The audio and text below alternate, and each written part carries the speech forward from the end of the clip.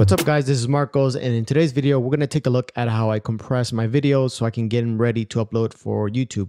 Someone asked me how I can minimize the file size, and the program I use is Compressor. It's made by Apple. Standalone, it costs $50. I would say it's a good investment, especially if you're a student. You can get the whole bundle. You can get Final Cut Pro X, Compressor, Logic Pro X, and another program, I forgot the name, all for $200. So that's something you might want to take a look at. So I have three options here. I deleted a lot of the options that are available when you first open up Final Cut Pro X. Sometimes you have in there YouTube, what else you have? Facebook and DVD. I just got rid of them. And you can do that by just hitting selecting the setting and hitting the minus button, and it'll get rid of it. So the three I use primarily is the compressor setting that I'm going to go over. The current frame, and I export as JPEG. Sometimes I take screenshots of my videos, and the master file, which I rarely use. Usually I'm just using this YouTube compression. So let's go take a look at compressor. So here we have compressor. If we open it up, it'll take us to compressor. I have different settings I've made. I have 4K, which I don't use because I find that not many people can look at 4K at this point in time. Maybe in the future I will, but right now I don't, because a lot of people can't see 4K. You need a special monitor or a special TV to look at the 4K footage. So this is something I created for a client of mine. They wanted it 720p, so I created a compressor setting, but this is what I use here. YouTube setting, which is being exported at 1080p, as you can see here in the information. To create a new setting, you can go down here to the left-hand side and click on the plus setting and hit new setting. And then I would suggest that you switch this over to MPEG-4, MEPEG, I guess that's how you say it. And you can rename it to YouTube. And you can add a description. And as you can see there, it created this new setting. But let's just go over to what I already created so you can just see what I have.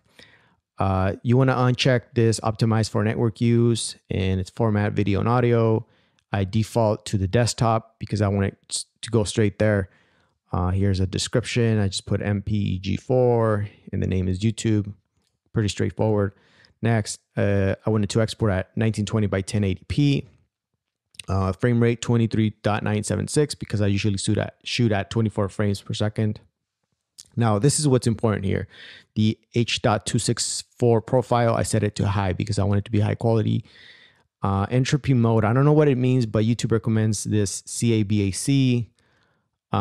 Then there's another thing that's very important. The data rate, I set it to 10,000 because this is a sweet spot. The higher the number, the higher the file size. So you don't want to go too high.